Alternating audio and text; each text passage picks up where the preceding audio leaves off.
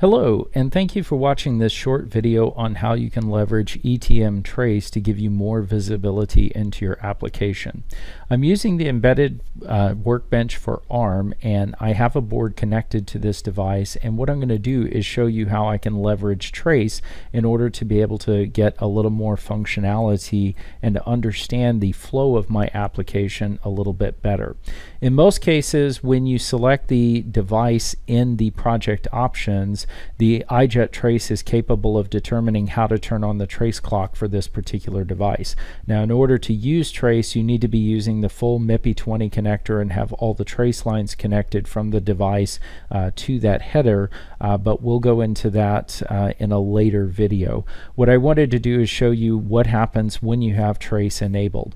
So in the timeline window, which is available from iJet, and I already have it open here, you can see that there's a call stack window which I can enable for by right-clicking in there and choosing enable. So if I start executing the code, you can see that I can tell exactly what type of execution I'm doing and how deep I'm going into the call stack. Now the traditional call stack just shows me exactly where I'm at this particular point in time, but as you can see, I can quickly go back and I can see where I'm at in this application from the call stack, and I can also measure the amount of time in between function calls. So if, for example, I want to see the amount of time from when I went into printf to printf full, what I can do is click inside of here, hit Control left arrow to select when I went into printf, Control Shift right arrow to select the area in between, and you can see that there were 22 cycles that executed in between the time I went into printf until I went into printf full. So if I zoom out, you can see a little bit more functionality and how the call stack is moving. Additionally, if I go into the ETM Trace window, I can turn this Trace window on very quickly, and I can scroll back through the application, and as you can see, I'm in a printf function right here. But if I double click, I can actually use my arrow keys in order to navigate backwards in time or forwards in time. And there's also a navigation toolbar that I can use to go to the previous statement, next statement, and it gives me a lot of functionality to be able to quickly navigate through. So I can see where I was when I went into the printf, and I can quickly get through all of the trace data that I have.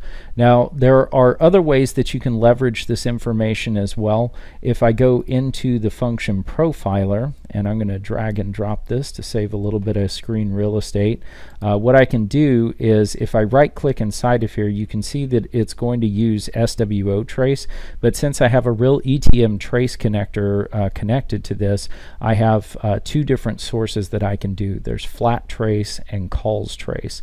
So Flat Trace looks at just the amount of time I spend in that particular function, but Calls Trace looks at the amount of time I spend in that function plus any subsequent function calls that it makes, plus any interrupts that occur during the execution of that function. So for purposes of demonstration, I'm going to choose Calls Trace, and we're going to let it run just a little bit, and we're going to collect a little bit of information here, and you can see that the HAL get tick is getting most of the information, but if I look into my accumulated time, the HAL systic, or I'm sorry, the system clock config is doing most of the execution, and I can drill down inside of here and I can see all the functions that are being called.